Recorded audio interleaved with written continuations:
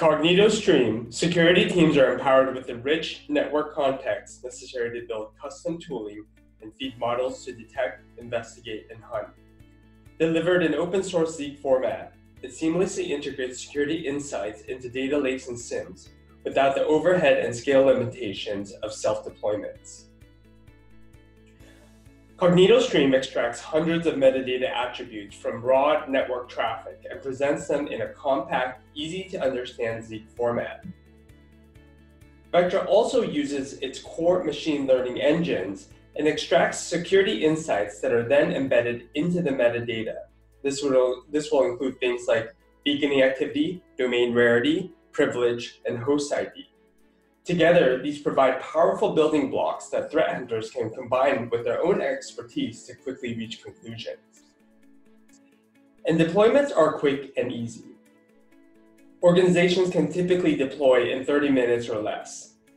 Sensors collect metadata from different parts of the network, including cloud, data center, and campus.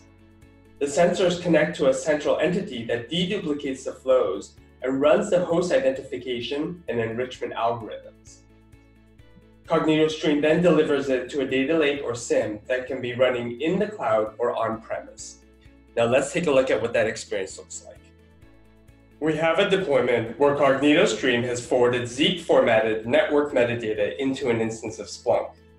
From here, you can build your own dashboards and custom models specific to your use case. Today, let's focus on a hunting scenario where we'll look for lateral movement activity. We'll begin by looking for PowerShell activity. And we'll see that there's instances of activity between several different hosts. We'd be able to also look at the metadata itself in order to see the native network behavior, as well as those that have been inserted via Cognito's AI engines.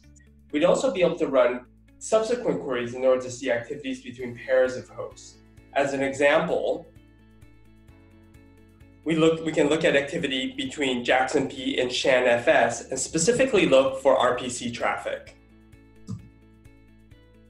When we look at the RPC traffic, we can see bursts of activity between the two, likely setting up their connection.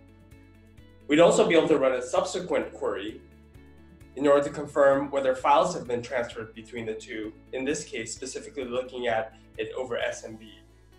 Seeing these together, you'd be able to see PowerShell RPC traffic, as well as SMB file transfers, as good evidence of the likelihood of lateral movement between the two hosts. For more information about Cognito Stream, visit vectra.ai or your local Vectra representative.